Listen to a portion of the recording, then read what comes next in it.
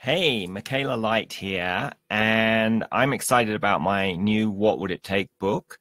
I just completed the major edits on that, and I sent out pre-release copies to reviewers so they can have a chance to read it before it releases on Amazon on Saturday, the 20th of January, just in a week's time. And I also sent a copy to my copy editor so she can spot any English or grammar or formatting screw ups I made. Because to be honest, I have a little dyslexia. So sometimes I can look at a word, it looks right and it ain't right. So it's a book about how to access your intuition using the what would it take question. And it's very easy to use.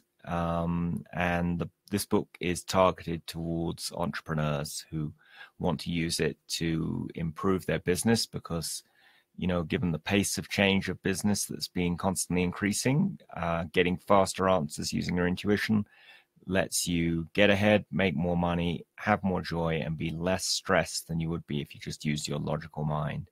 So very excited about that. And I think if all entrepreneurs and business leaders use their intuition openly in their business, we would have a lot more happiness, a lot more profits. And also, I think for the planet and the people on it, things would be better because if people were using their intuitions and their hearts to make decisions as well as their logical minds, they'd make less dumbass decisions that hurt other people and the planet. So that's my belief, and that's why I'm excited to get this book out. If you have any comments or questions, let me know down in the comments down there somewhere. And if you like this video, please give me a thumbs up. Gosh, hard to find the camera here.